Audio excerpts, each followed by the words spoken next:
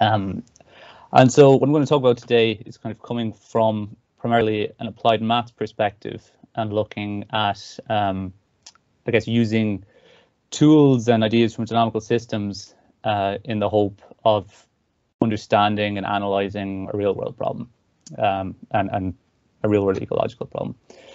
So as the title suggests, we were looking at scavenging communities, and the real reason for this is due to the presence of vultures. So to start off with, what I've showed here, taken from a recent review paper, is a map looking at the distribution of so-called old world vultures, or gyps vultures.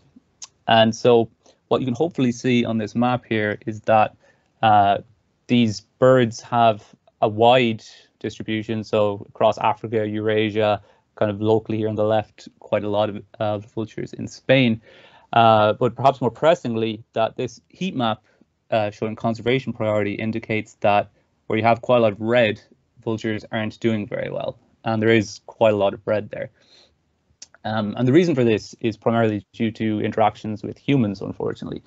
So poisoning, be it deliberate or accidental, has taken vulture numbers much lower than they otherwise would have been. A lot of collisions with power lines, habitat degradation. Generally, declines have been noted across this range. And it's become a kind of situation of critical concern for conservationists. And the reason that we particularly care, other than just for the sake of kind of keeping our planet the way it originally had been as much as possible, the reason from kind of services point of view that we're particularly interested in vultures is that they tend to clean up ecosystems. So vultures, and in this case gyps vultures, are apex and obligate scavengers. So that means that they tend to dominate the scavenging communities in which they are found, and they're obligate scavengers, which means that they can only eat dead animal biomass, so or carrion or carcasses is the only food source that they're capable of dealing with, and they deal with it very, very well. And for that reason, they're very efficient, and they tend to do this kind of cleaning service, as I mentioned. And so a part of this then is kind of figuring out, first of all, what can we do to protect vultures, and that's kind of a kind of conservation angle. But then also what will happen while these systems have been kind of pushed far from what we consider their sort of default or sort of maybe natural configuration would be.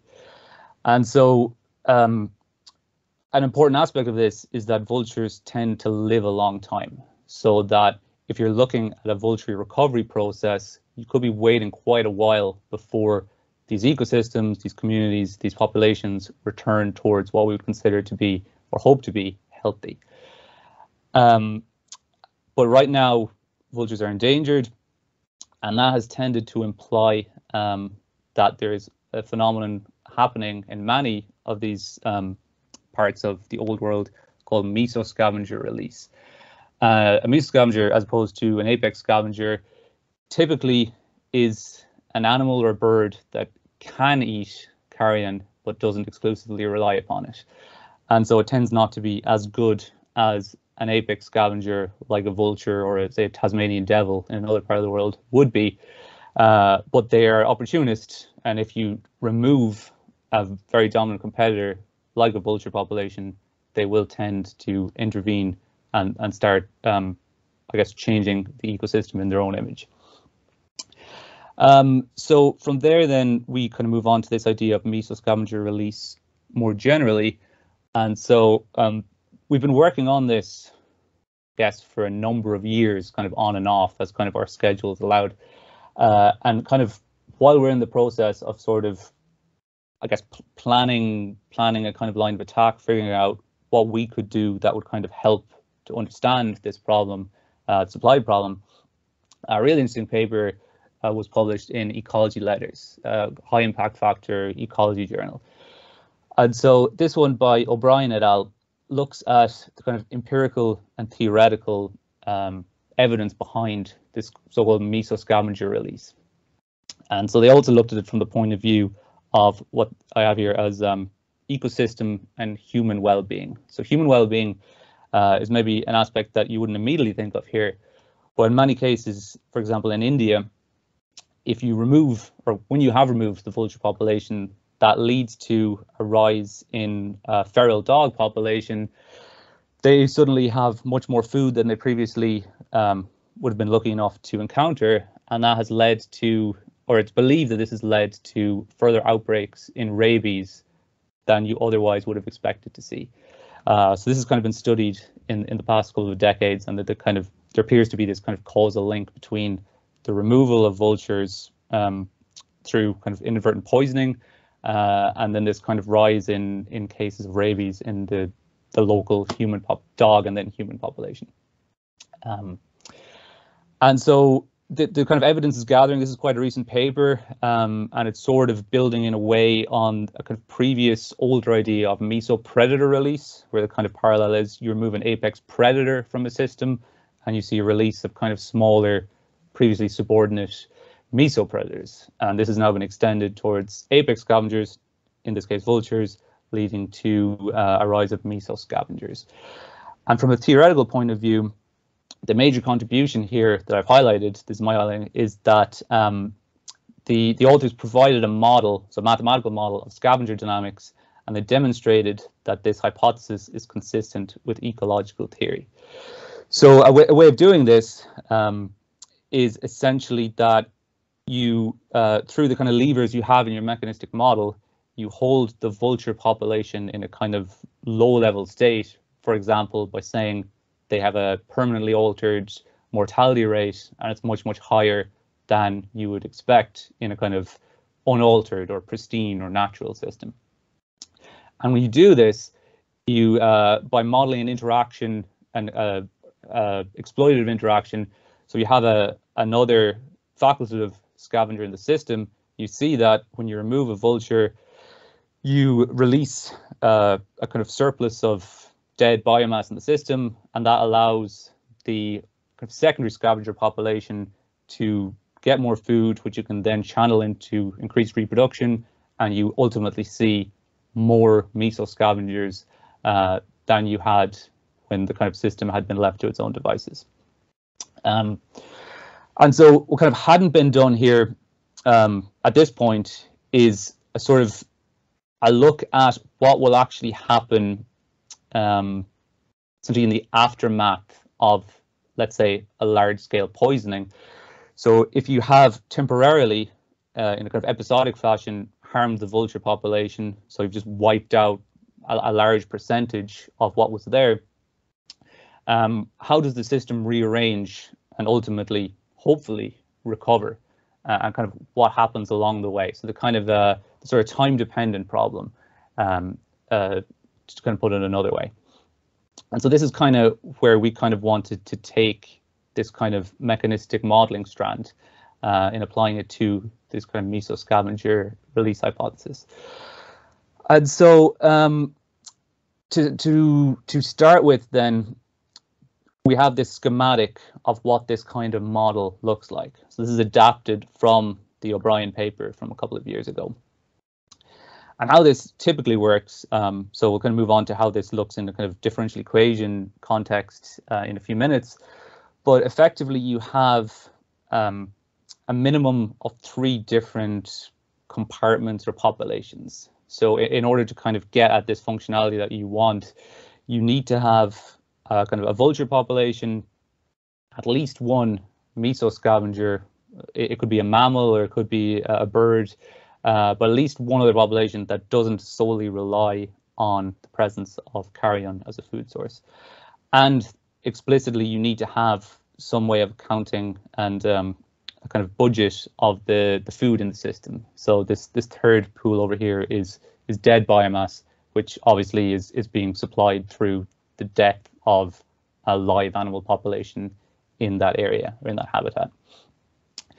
And so these arrows here indicate kind of fluxes in the system effectively, so that you have scavenging on the bottom here, which takes this biomass, this food source, and removes it through the interaction with the scavenging population, as you'd expect. You also then have carcass decay in the top right. That's the other way that this food supply can be removed. So effectively, you have something else in the system that removes the carcasses, and that could be something that you don't wish to model. It could be something like invertebrates, so insects. It could be microbes. It could be kind of a collection of all of these things. But it effectively represents a certain amount of food that's not available to the scavengers that we've modeled, so the vultures, the mammals, whatever else.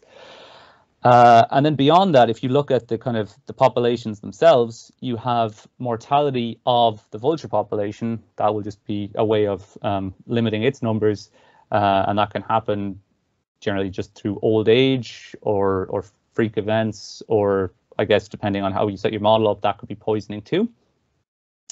And then in a slightly different fashion, you model the dynamics of the mesoscavenger population or populations, depending on what kind of level of detail you require. And so this might be kind of considered a slightly controversial way of doing it, but it's a kind of extension of the way that, say, mesopredator models have been looked at. You don't really know or want to consider what the mesoscavengers are doing when they're not eating the dead biomass. So they're often going to be predators or omnivores. They're going to be eating something else, but you may not really be able to account for that, or you may just want to limit the complexity of your model.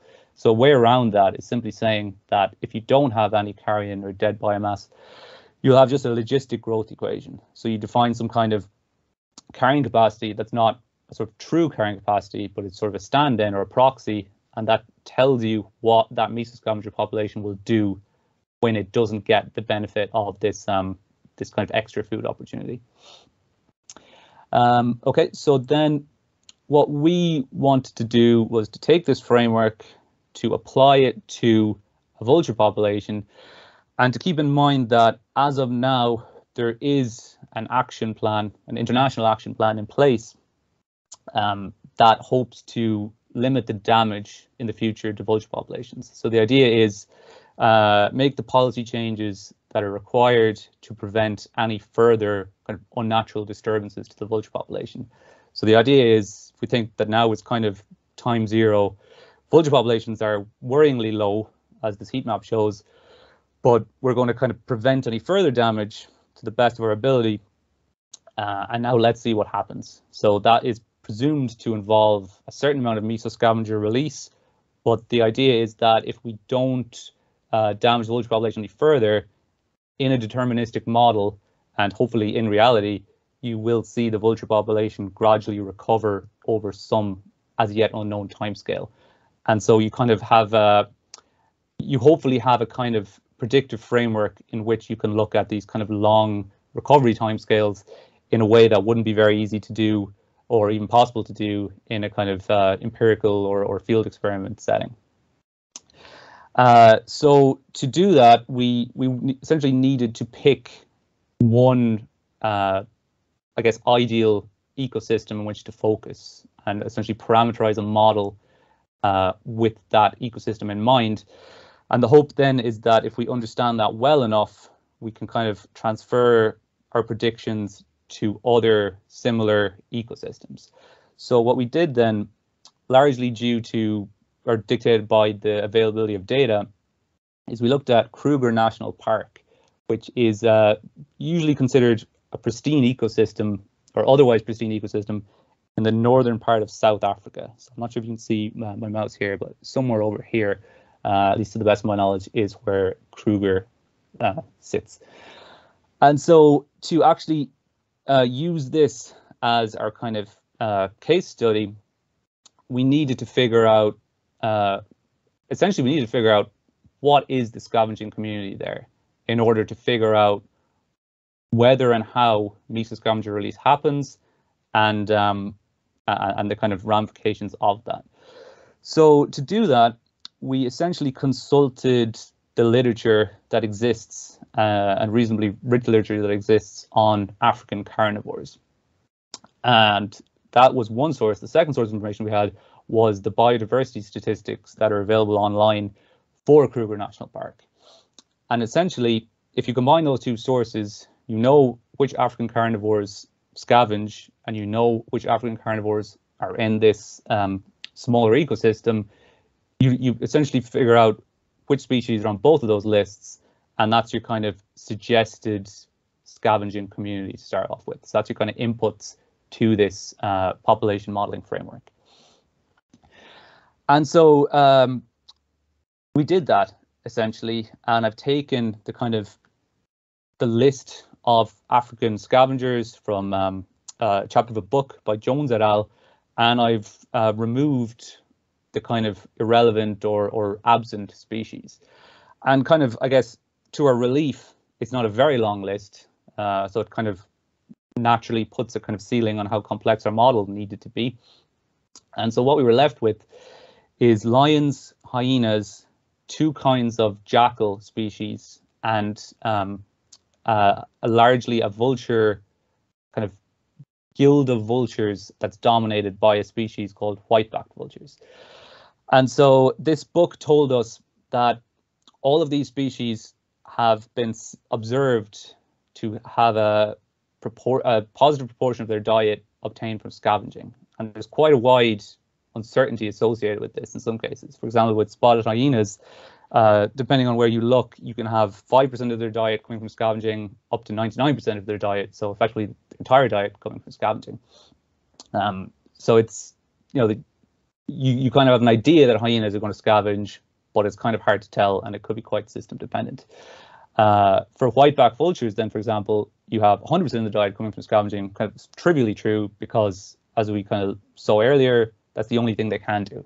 That is their diet. That they can't prey on any live animals. And then for lions and jackals, you have a slightly narrower range of percentages there, but it is still kind of reasonably unclear how much of their diet is going to come from dead biomass. But this kind of gives us an input to our model. This means we have something to build.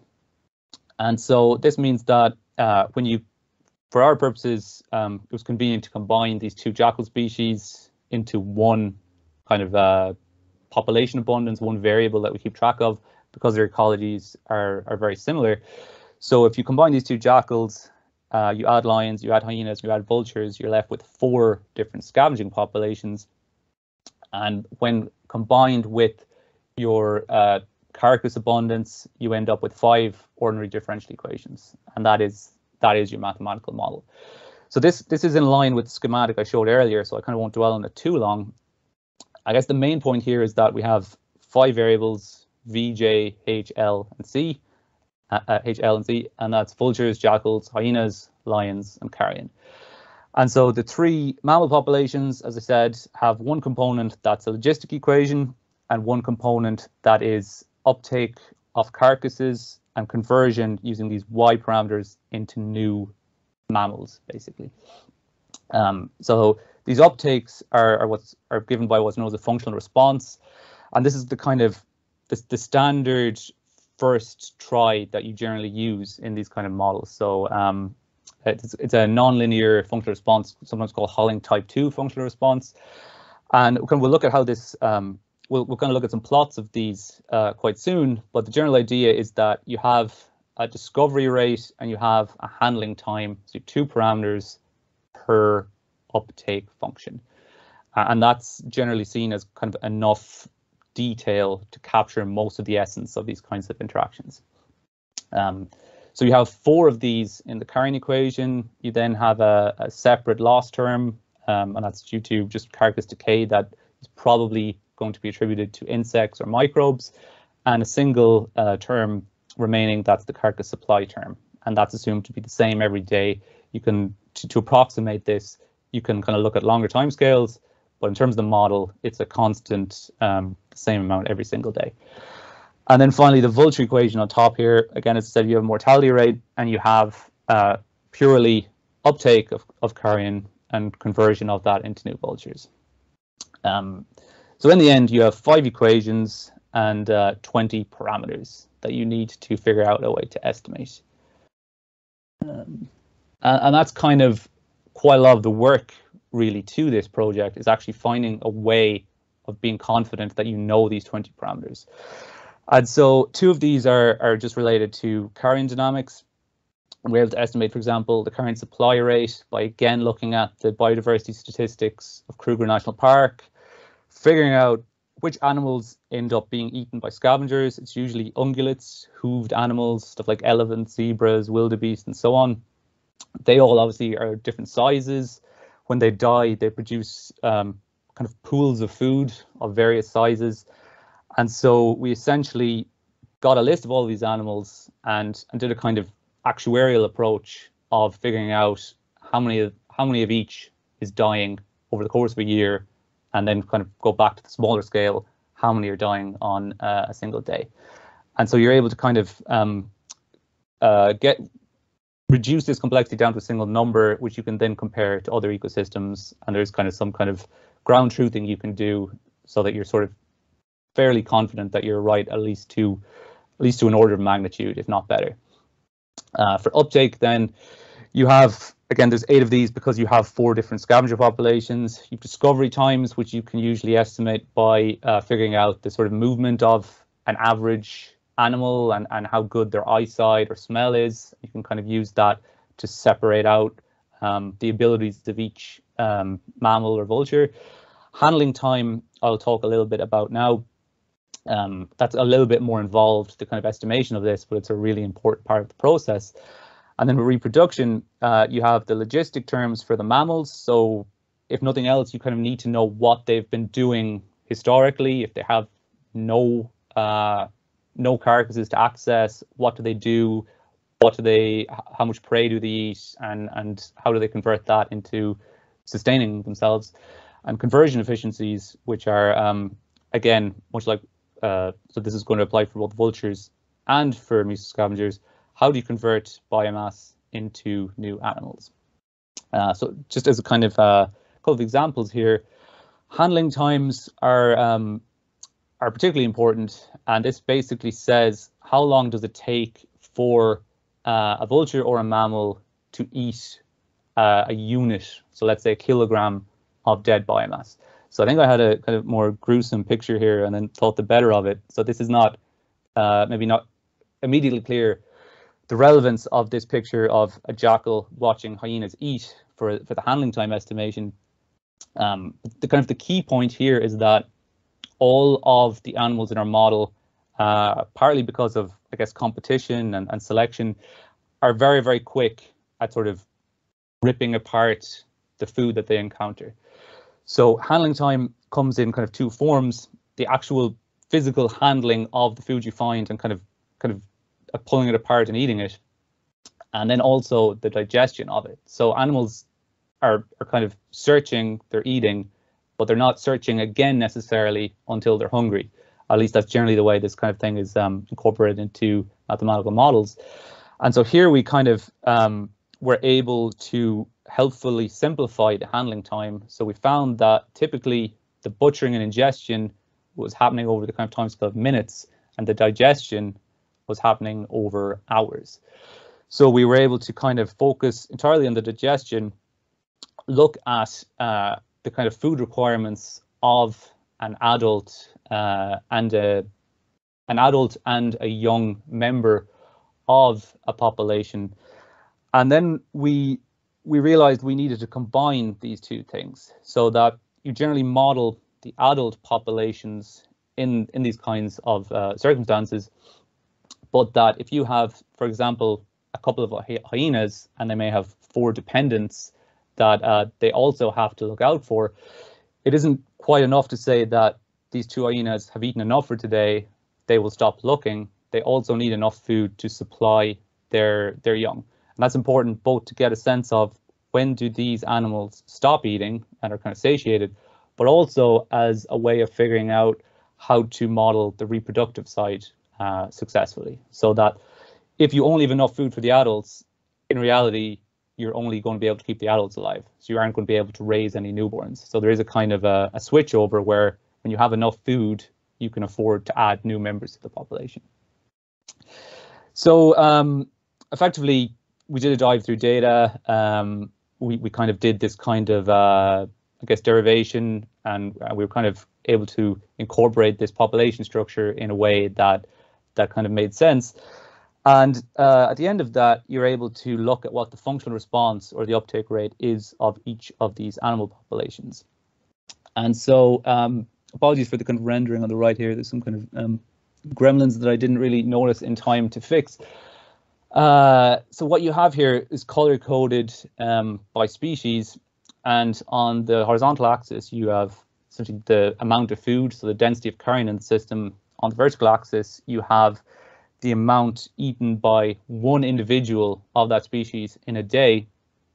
And so these are hyperbolic functions. You see a kind of plateauing effect as you ramp up the amount of food that's available, and that's essentially where your handling time kicks in. You say, if I have enough food, the amount I'll eat per day is the amount I can handle in a day. Whereas if food is very scarce, over here near the kind of zero density point, you are kind of essentially limited by how quickly you can find that scarce food. And so there's kind of a lot going on here on the left. It's kind of a little bit hard for your eye to unravel. But effectively, vultures, as you might expect, given that they can only eat carrion, they're much, much better at finding it. So you have a much steeper slope here at low densities. Hyenas are kind of second, and that's kind of agreeing with observed data. Hyenas tend to be quite good at finding food. And then lagging behind are the jackals and the lions. So this is kind of just coming from deriving these parameters in as kind of self-consistent a way as we could.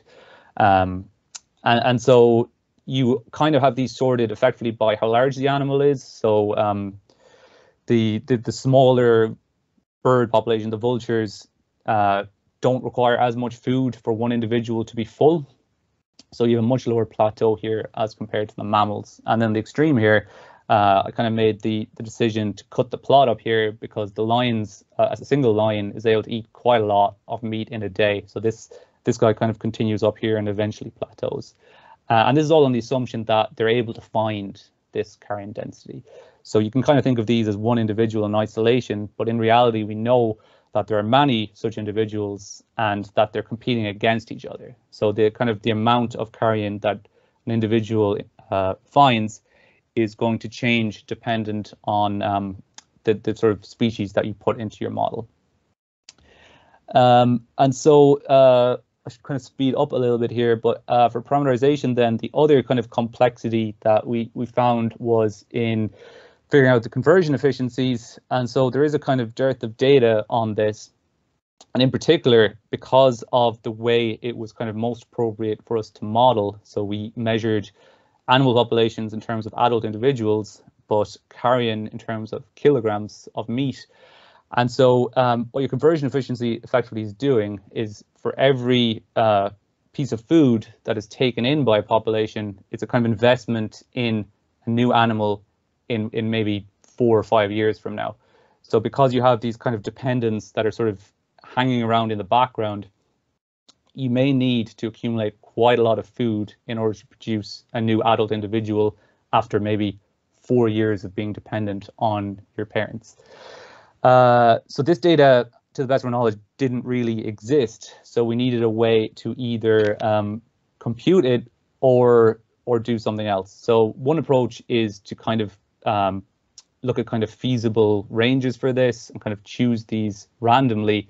And that would lead you for this kind of 4 population model into a place where you have quite a lot of uncertainty that we weren't necessarily looking to deal with. So the approach we took was to compute these, to use the kind of data that exists on these fairly charismatic species, life history data and body size data, and use that to infer what these efficiencies approximately should be. So in brief, then, the assumptions we use to derive this are that these animals are essentially monogamous. So you can kind of look at a pair of vultures or a pair of lions and assume that they will stick together for their reproductive lifetime. That's a pretty good assumption for vultures and jackals, a little bit less so for hyenas and lions. But as long as it's kind of approximately true, or the kind of sex structure of the population is near enough 50-50, you should do pretty okay with that, at least as a first approximation. And then we look at over the lifetime of this pair, how many new adults did they produce and how much food did they need to do it? So the food to maintain their own lives, bodies, and the food they needed to produce and sustain the dependents. And so you look at kind of a sequence of events over a long lifetime, and then you kind of smear it together to fit into this sort of continuous time framework. And when you do that, then you kind of are able to complete your model. The issue we had was that to actually figure out how much food that an offspring would need, especially for the mammals. So this data we found quite hard to come by. And so what we did was we looked at allometry. So essentially, if you have this kind of general theory that as you increase the size of a carnivore, you can predict the consumption required per day by following this kind of power law. So we took this curve from Henschel and Tilson, a paper from the 1980s. For example, L1 and L2 over here on the right are observations of lions. I think the S's are spotted hyenas. So you're able to kind of pick this off. And what we did was we got the weaning weights of the mammal populations. So we, in the absence of kind of data that we could find, we used this curve to approximate how much does a young jackal, a young lion, and a young hyena need to survive and to grow. And that was kind of the last piece of the puzzle for us. We then had all 20 parameters, and then finally we could actually solve our model. So we took this 5-dimensional system. The first thing we did was we looked at long-term behavior. So we found that helpfully there was one stable equilibrium point. So in a deterministic system, everything is tending towards this kind of community configuration for these 20 parameter values that we've estimated. And so this is maybe not very unexpected. You have the mammals essentially being excluded from the system. So they essentially go to the carrying capacity that you prescribed. And then for the vulture and carrion, things are maybe a bit more interesting. You have the vulture population moving towards approximately 10 adults per kilometer squared. And so this is extremely large compared to current estimates. So current estimates admittedly refer to kind of endangered populations, but also to historic estimates. We're not aware of these African white-backed vultures ever really being recorded, or at least directly recorded, ever attaining these kind of levels. And so that's quite interesting. That's kind of a nice output immediately, in that it suggests that if in fact it's the lack of disturbances and the supply of food that's determining the potential of these populations, you're really far below your current potential at the moment, at least in Kruger National Park. So it could be either that the disturbances have been going on much longer than you would have expected, I guess, based on observation, or that you've missed something, so that if you got up to maybe 4 adults per kilometer squared, some kind of overcrowding effect would kick in, and it isn't just enough to have enough food, something else is kind of regulating your population growth. Or it could be that it's kind of, I guess, correct, and that you just haven't really ever given this vulture population enough chance to kind of reach its full potential. So there have been observations of a similar, to pronounce this perfectly, cinereous vulture species, which has attained these kinds of levels. And so it is possible that the future is quite bright in that respect, if this kind of vulture population was left to grow unhindered.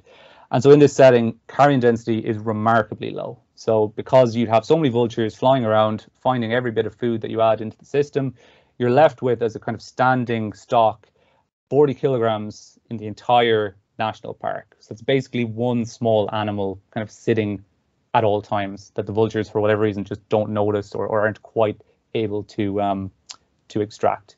And so you've completely kind of hoovered up all possible food. And so from there, then we kind of know the long-term behavior based on determinism and there only being one stable equilibrium point. We want to look at what happens, the kind of transient case. So what happens right after a poisoning? So if this is what happens in the recovery, what happens, say, right now, essentially? And so we took our model and we solved it numerically using MATLAB in this case. And so on the left here, we have the vulture population in this panel A growing in time. So over a time span of about 50 years, you see the vulture population growing this kind of S-shape, the sigmoid, up towards this upper limit of 10 adults per kilometer squared. So just growing monotonically and stopping when it runs out of food, basically. And so on the right, then, perhaps what's more interesting right now is that you also see what happens to the mammal populations. So the jackals, the hyenas, and the lions, particularly in these first 10 or 15 years, do quite well. So well, the jackals and the hyenas do quite well. The lions are essentially left out as far as we can tell. So the jackals have a very quick spike, followed by a decline. The hyenas have a slower increase, followed by a much slower decline.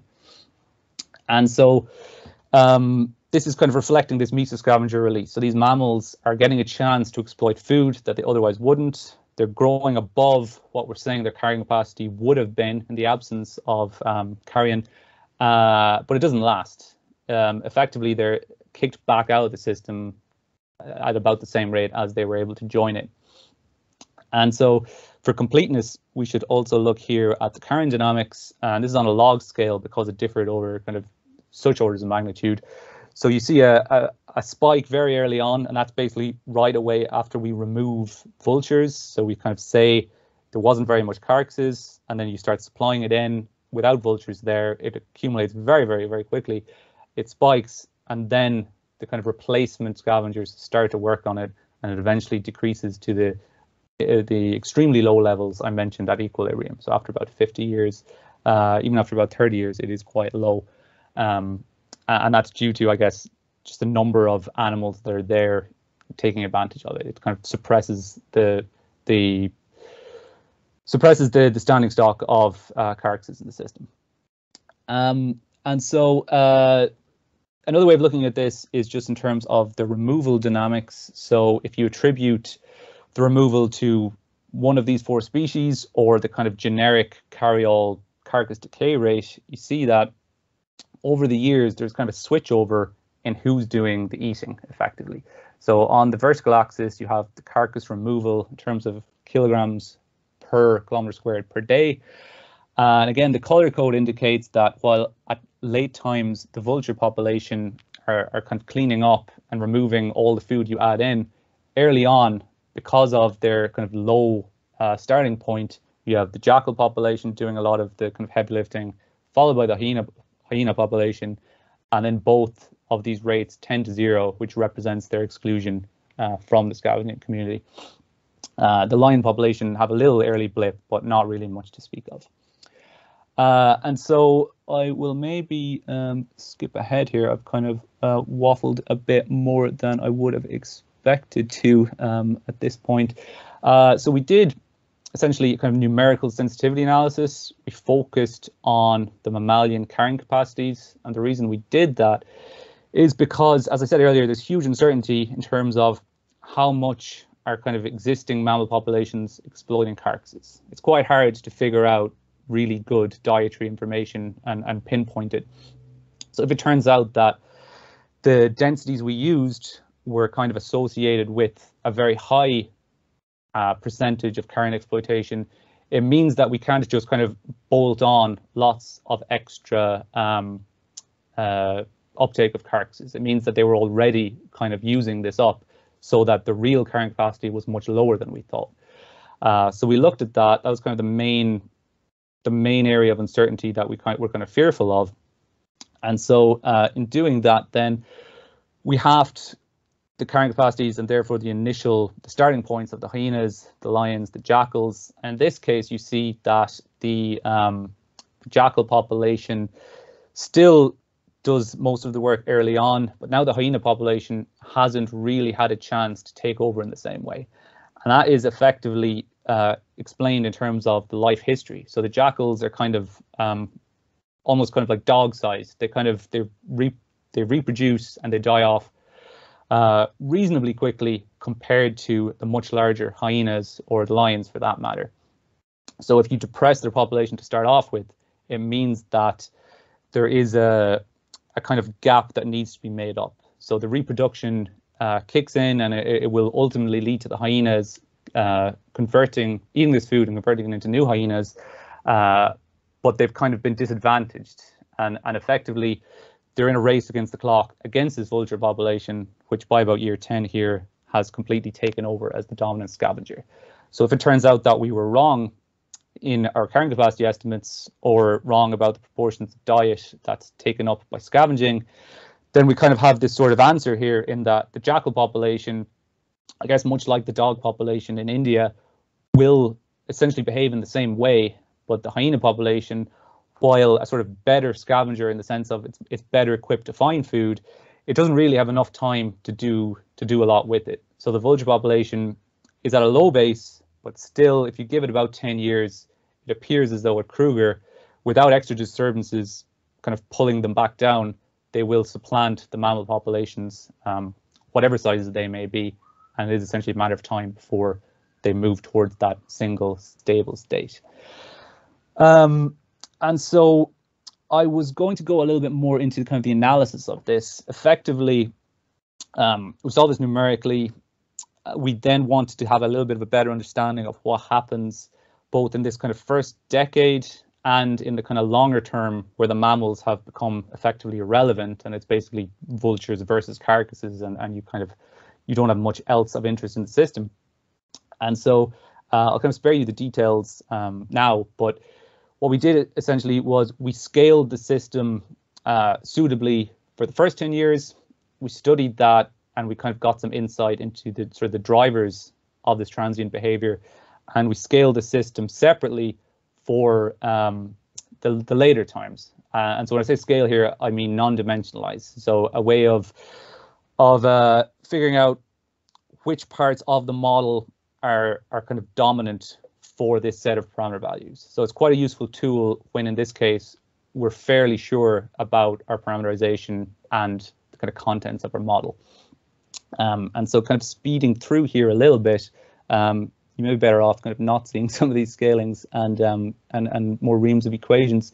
But the idea here is that we can kind of explain somewhat systematically how this uncertainty about the densities of the mammal population is particularly important for hyenas. So we have a kind of sense of time, a sense of how long it will take for the vulture population to kind of reign supreme here, and that's kind of from the hyena's point of view, kind of uncomfortably close to how long it takes roughly to kind of increase your hyena population. So they're also quite long-lived as compared to a jackal.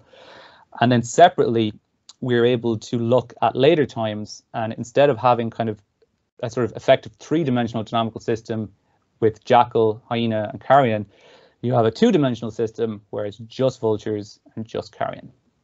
And so from there then, again, we rewrite our system of differential equations in a way that respects that you're reasonably near equilibrium, and so that you can kind of essentially show that the mammals are no longer relevant in terms of the sort of drivers of carrion dynamics and therefore vulture dynamics. And so when you do this, you end up after a kind of series of simplifications with a set of two equations. They work on two different timescales. So the carcass timescale is much quicker, kind of daily timescale compared to the vulture timescale, which is over I believe 5 or 6 years is the kind of approximation. And when you combine these, you end up with kind of master equation that tells you how the vultures behave when they are near equilibrium. And so you end up with a linear differential equation that you can solve exactly.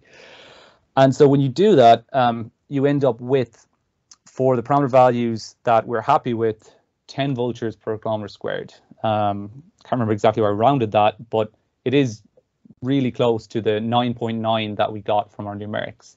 And this basically says that the only thing that's really happening as you get towards equilibrium is you're shoveling some food into the system, and it's immediately converted or stored away to be converted into a new vulture down the way. Nobody else gets a look in, no food is wasted. And for that reason, you end up with a really, really simple dynamical structure and a kind of solvable equation to go with it. And so when you have a formula for this, you can also look at how long it takes to reach this equilibrium. And again, we kind of sub in parameter values, and you specify how close you want to get to the equilibrium, because it's exponential growth, you'll never actually get there. If you say I want to get 95% of my upper limit, it will take you approximately 36 years.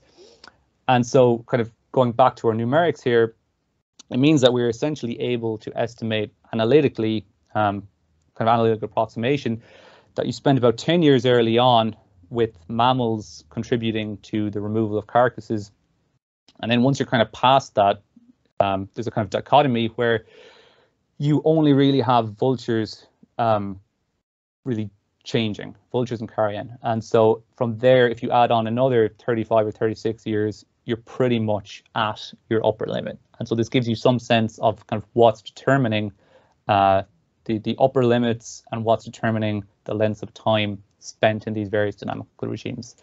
And then in conclusion, very quickly, the pristine ecosystem we started off with turned out to still be very disturbed in that you're so far below your potential vulture population. But positively, there is apparently a clear route to recovery for vultures if left to their own devices. In terms of the mammals, you can kind of pick up some quite interesting behavior where the jackals and the hyenas, despite being completely outgunned by the vultures, are competing amongst themselves for carcasses for a period of time. Lions, for our purposes, were essentially an irrelevance, but in reality, it is quite likely that instead of just finding carcasses kind of as a sort of passive search, they may be kind of finding hyenas or jackals at a carcass and shooing them away effectively. So stealing other people's kills, and that would sort of alter the picture we had, but in a way that a mechanistic model would hopefully account for. And then that we don't have any long transients. This is a kind of in vogue term where you are very, very far from equilibrium and you have a kind of range of behavior that you kind of uncover numerically. So that would be where you have dozens of generations of kind of mammals ruling the system. Here, though, probably thankfully, vultures just need a couple of generations, it seems, to supplant the mammals that may be causing disease in a kind of real world system. So for conservation purposes, I guess if you're worried about lots of hyenas or jackals or lions running around, it's happening for about 10 years before they kind of get excluded and ultimately die off. So it's of importance for conservation, but maybe not fulfilling this kind of more theoretical description of what a long transient is. And so that's it. Thank you for your attention, and delighted to take any questions.